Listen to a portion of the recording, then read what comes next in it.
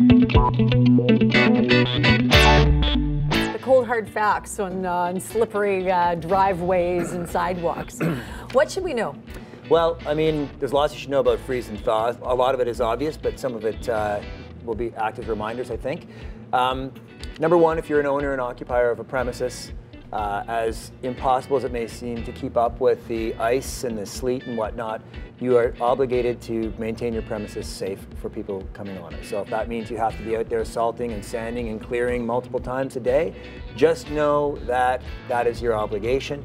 And if you're going away, because it's the winter holiday or vacation season for people who are lucky enough to get away, have somebody come and take care of that for you, because the post is still going to be delivered and people may still come to your premises. You're still responsible to those folks. I'm thinking of elderly people who may be watching, or people who are home with the flu, who just cannot get out there to keep up with the maintenance. Are you protected if in fact you put a couple of pylons at the end of your laneway, or some kind of a barrier with a sign? Yeah, that is actually one of the things that you can do. In fact, it's recommended that if you cannot properly maintain your premises, then you have to tell people not to come on because it's dangerous. I mean, that is hopefully a measure you don't need to take. Even parking a vehicle or something like that? Yeah, something to block access and to make it clear that, you know, it's not a safe place for people to come. Another thing are icicles, and you know, this is icicle season as well, as pretty as they are.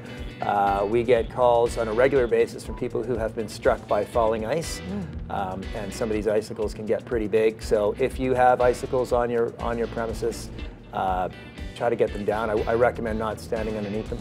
Bad idea. And you're talking about icicles. Let's go look at the roof overall. I guess you wanted to offer some advice about those who are plan to get the ice or the snow load off of their roofs. Yeah, I mean, we get, sadly, we get calls all the time from people who are either cleaning out their own gutters or trying to clear off their own roofs. They fall.